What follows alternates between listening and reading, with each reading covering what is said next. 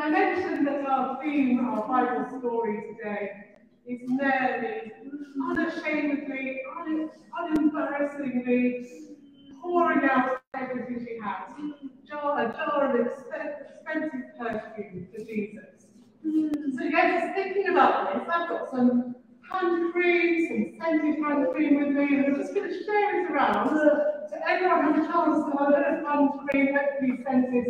Just to take time to rub it into your hands and enjoy that sensation of hand cream, the fragrance of it. So if I can have one or two people to help me just hand this round.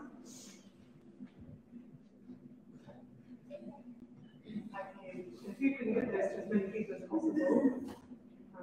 One of those who don't get a small one. So if we've got one of the, if you haven't got one of the little ones, we've got plenty of spare. So everyone have a go. Unless you're allergic to hand cream. Oh, something like that.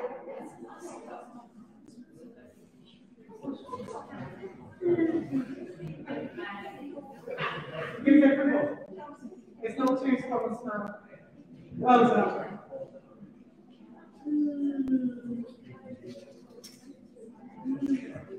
You can briefly move your mask to smell it if you want. Unless you've lost your sense of smell with COVID. Anyone else? Oh, you might go with the smell. Yeah.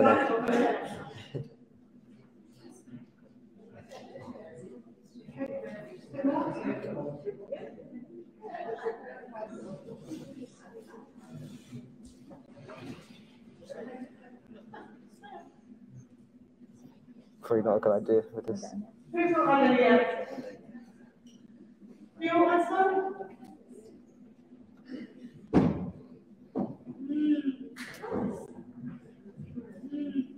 This is your chance at home as well. If you've got any hand cream or scented hand cream nearby, do find a bit for yourself at home. We're doing it.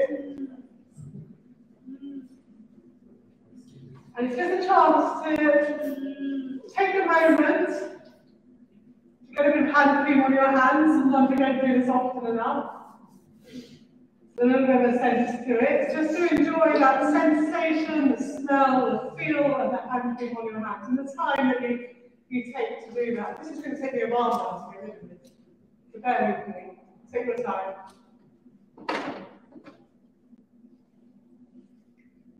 I won't be able to handle the paper in front of me for a moment, so it'll take a while. So this is just a chance to experience that scented, that fragrance hand cream on our hands. And one of the reasons I use hand cream is in our story today, we see Mary pouring out expensive perfume on Jesus' feet. I decided not to ask you to get your feet out. And the fragrance fills the room when she pours out this perfume. But not only that, it wouldn't have been the liquid perfumes that we're used to now. It probably would have been more solid or oily, this perfume that we hear about in the story. So that's why we're using hand cream as something a little bit close to that. So as we carry on thinking about that and how that feels, let's come together and say some words of confession to God.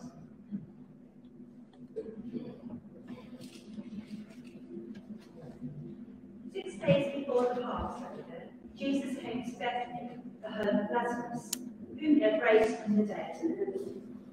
There they gave a dinner for him. Martha served, and Lazarus was one of those at the table with him. Mary took a pound of costly perfume made of pure nard, anointed Jesus' feet, and wiped them with her hair. The house was filled with fragrance of the perfume. But Judas Iscariot, one of the disciples, the one who would announce the betrayal, said, "Why was this perfume not sold for 300 denarii and the money given to the poor?" He said this not because he cared about the poor, but because he was a thief. He kept nothing, he kept the common purse and used to steal what was put in. Jesus said, "Leave her alone. She bought it, so that she might keep it for the day of my burial. You always have the poor with you, but you do not always have me."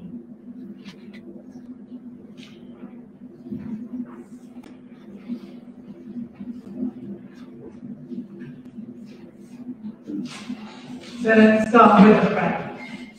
Holy Spirit, will you take my words and speak to each one of us according to our needs. Amen. I'm going to start with a story. Quite a while ago, soon after I first met Chris. Sorry, I didn't warn you this, Chris. He persuaded me to join him with volunteering at the crisis at Christmas. He was rather more enthusiastic and used to it than I was. Okay, I'll have a go. The crisis at Christmas runs over the week leading up to, just before I know Christmas, Chris? 23rd to the 30th. Lovely, thank you. So it stops just short of the New Year. When it used to happen a great big sort of warehousing sort of venue with sort of hundreds of people coming in who were normally living homelessly and in need of some love and some attention and just being kept warm and fed and looked after over that week around Christmas. A chance to share love and generosity with a lot of people who live on the streets. So this was my first chance to experience what this was like. And one of the things that I did as a volunteer while I was there was I had a couple of hours to spend on the station where they were giving manicures and pedicures to some of these men. So it was a moment to spend giving deep attention to unloved hands and feet. For people who lived on the streets, some of them for a long time. Some of them may not have long life expectancies unless there's a lot of intervention and change in their lives. And so we washed and dried their hands. We rested their hands on a fresh, clean, rolled up towel. We slowly filed away at thickened and blackened nails. And for some people that takes a long time. We moisturized the cracked skin around the nails. We talked, but hopefully we listened more, though many didn't want to speak much. It was a unique moment for each client to sit and just have one person focused on them and caring for them in this simple way. When else do we pay such attention to other people's hands or feet unless we take ourselves off for a beauty or spa treatment?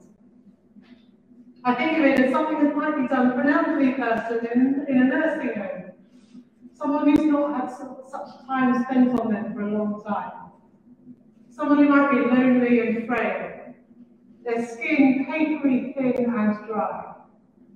The time given by one carer or perhaps a grandchild in sitting with them and gently rubbing fragrant hand cream into their hands, that time is precious and valuable. A time for patience and listening to their stories, and in simply sitting there with them. A time that for many has been sorely missed over the last 2 years. So we shared that hand cream around earlier, to feel that coolness, appreciate that time, that fragrance, that moment of giving to each other if we were sharing it around. And just to pause, it was such a simple thing.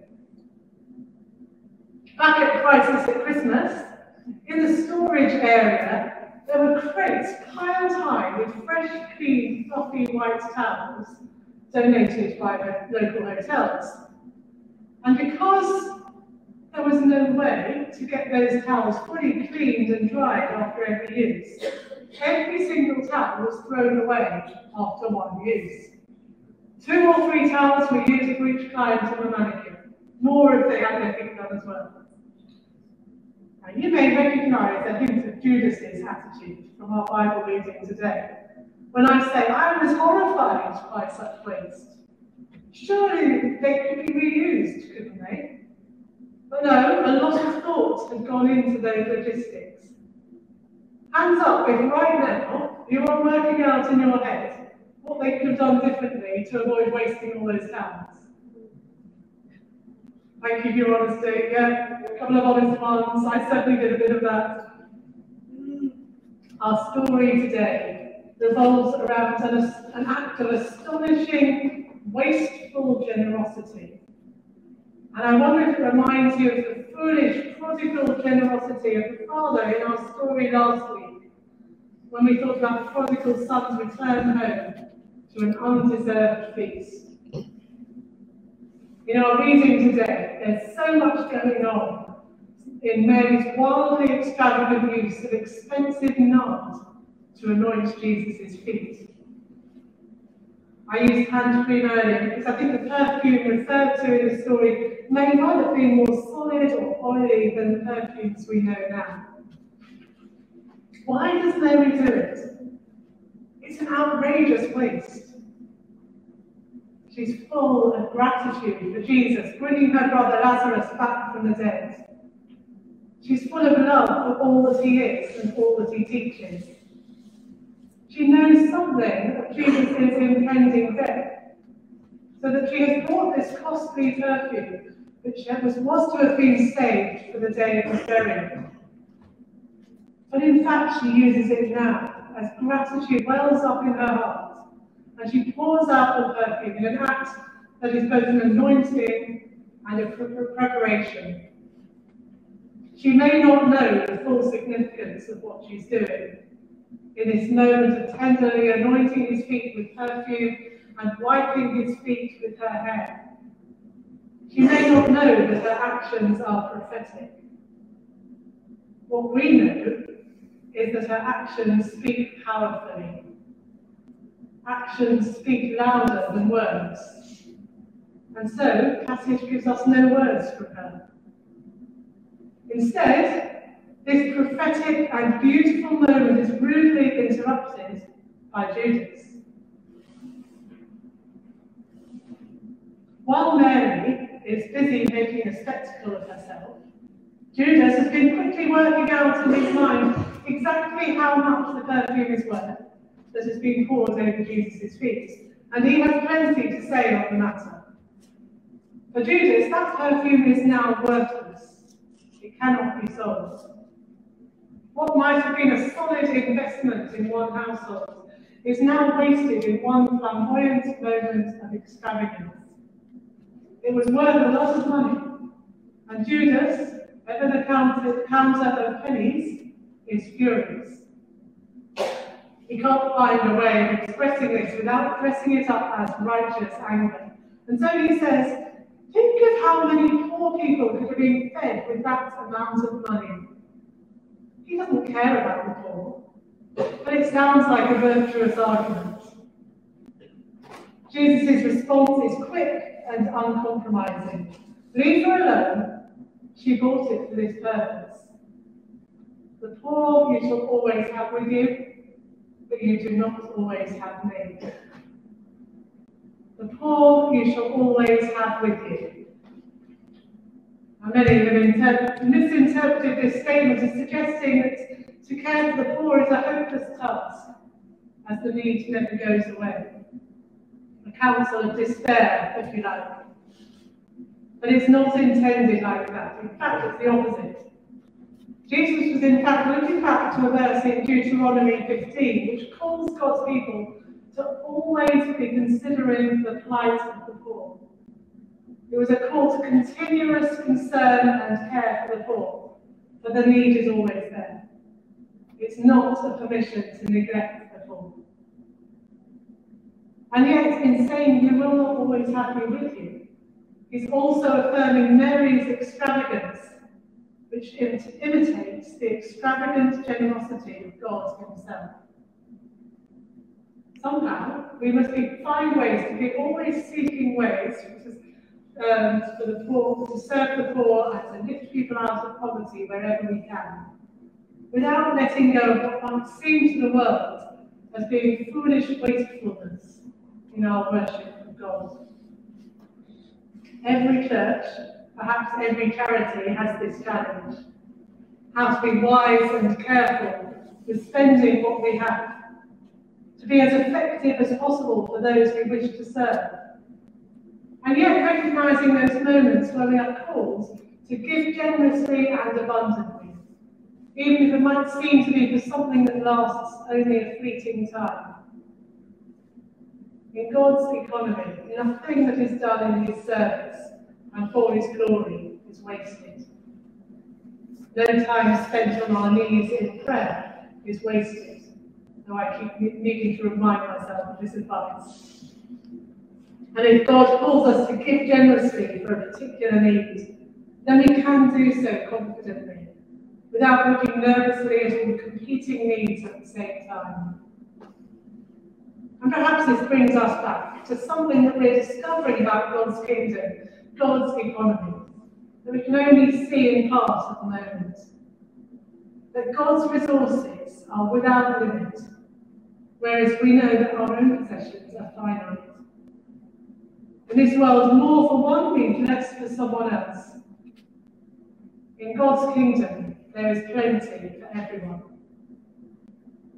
So perhaps part of our call as we stand between these two worlds and as we follow Christ is to take every opportunity that comes our way to choose generosity, to choose to give more, to choose to give beyond our comfort zones, to keep step back and counting exactly how much we need to hold on to, and instead considering all we have as belonging to God, who is able to provide for all that we need. I know how often I am more Judas than Mary in my decision making. So often my first desire to give generously to something or someone is held back by fear and counting the cost. And this call to generosity may feel particularly impossible right now for the many people facing real fuel and food poverty. Resources may be scarce for the millions of refugees on the move around the world today. And for many of us here, it may feel like time is the resource that is most scarce. And yet, as Christians, we continue to seek every way we can to step into the abundance and generosity of God's provision, so we can keep worshipping Him and reaching out to those in need around us. In our reading today, it was Mary that understood the heart of God with her abundant thankfulness and generosity. It was Judas who made his decisions out of fear and who failed to understand the unlimited resources of God's love. And yet, the grace of Jesus Christ is broad enough to include them both. Not even Judas was beyond the scope of God's salvation through the cross. In the meantime, let us cultivate as much of Mary's heart for unashamed generosity and worship as we can. Let us always be seeking ways to waste time and effort in our worship of God. And let us always be seeking Jesus in the face of the poor, as we find every way we can to serve all who are in need.